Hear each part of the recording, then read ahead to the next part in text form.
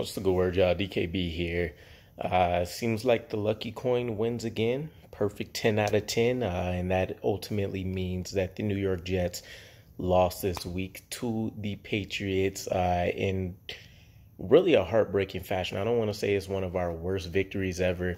It's just more so kind of the way it occurred. So for those that didn't catch, the main highlight would be we had maybe, I want to say there was 6 seconds left in the game. It could have been like 36 or something like that. But basically under a minute left, the New York Jets hold the New England Patriots offense off per usual. Very back and forth game, multiple punts, very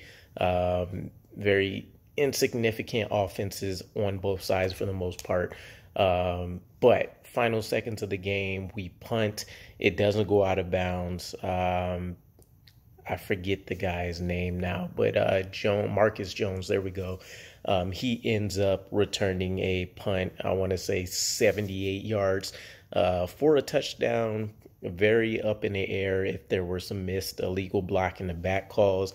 Irregardless, though, they essentially walk off with a touchdown to win 10-3. And you're talking about a New York Jets defense that only allowed the offense to score 3 points the entirety of the game. There's multiple bad field positions for the New York Jets, both offensively and defensively. A few big plays on the end of Mac Jones, and some timely runs by Damian Harris, a couple big plays there. Ramondre Stevenson getting back in the receiving side of things. But for all intents and purposes, with how often our offense was going 3 and out, and the plays that could have been turnovers and lack of running, etc., you have to be extremely excited about this New York Jets defense moving forward. But this is the first time where it's come back to bite us, because instead of Zach Wilson's lack of turnovers not leading to a win, we're talking about the fact that we actually needed to rely on him again, and he couldn't get the job done. And so you can't ask for much more other than shutting out the offense as a whole to give us a chance to win. And this is the problem with the whole formula that Rex Ryan wanted to rely on, that Robert Saleh essentially trying to revamp, because let's face it, Zach Wilson has more weapons around him that are youthful, that can build with him, etc., than Mark Sanchez ever really had the chance, essentially leading the way for an entirely veteran team.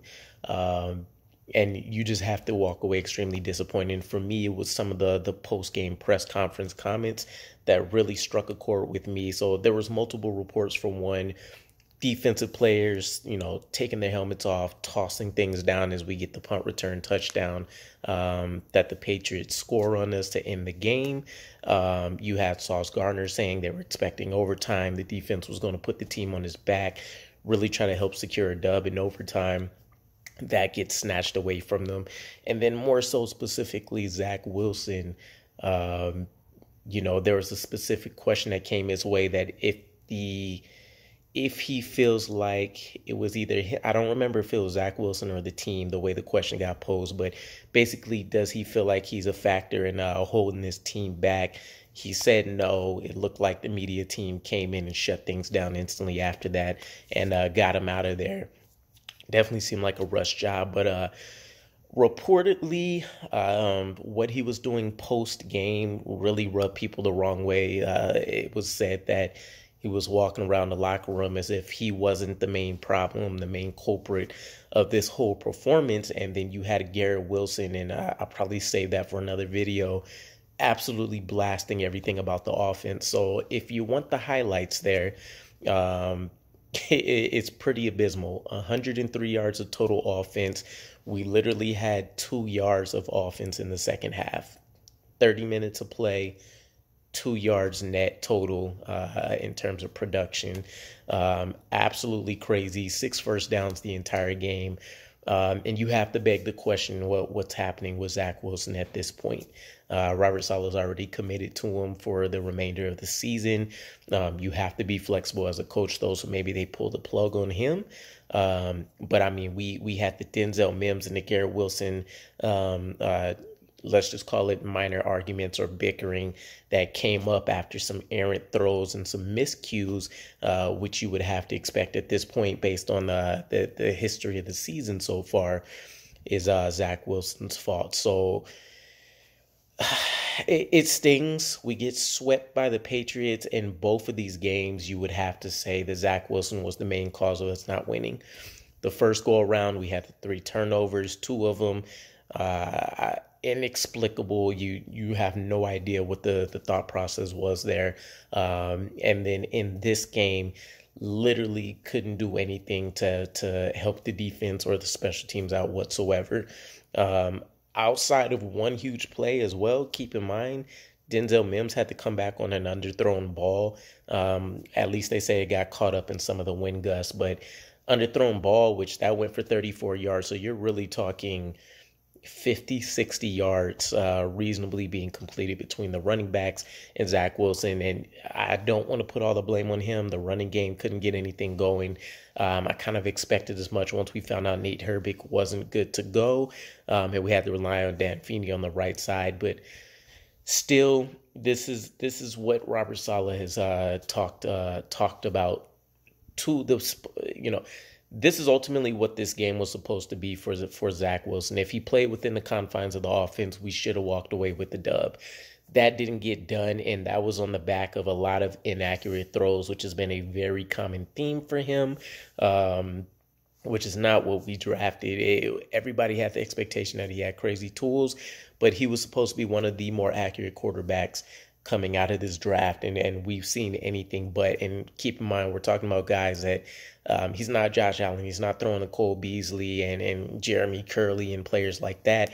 He has a Denzel Mims. He has a Corey Davis. He has Tyler Conklin and CJ. And I'm just literally talking from a height perspective, large catch radiuses, and he's not getting it done. So we'll see what happens. But this was all... It was all summed up perfectly to me by Robert Saleh during his press conference. We rarely hear any kind of expletives from the man. And when he was questioned about how the offense performed in the second half, he pretty much called it dog shit, word for word. And I think at this point we all agree. So we'll see what the plan is from here. But everybody kind of gave the default answer. We'll go back to the tape, see what we need to clean up. It's going to be very minimal things on the defensive side, even from a special teams perspective with them allowing the game winner. But ultimately in this game, that offensive room really needs to pull together and figure some things out. And I want to respect Robert Saleh's comments made earlier about sticking with Zach Wilson throughout the entire season to see what they have.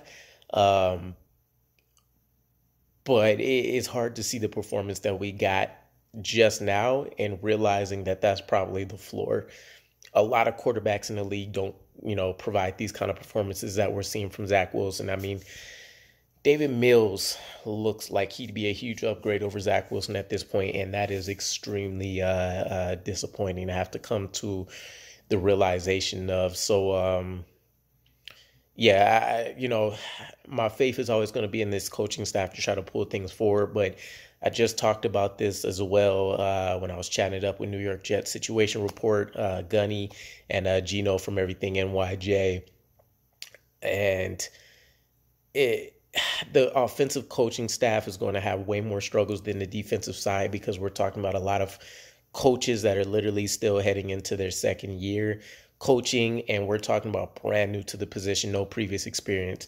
Miles Austin in the wide receiver room, Mike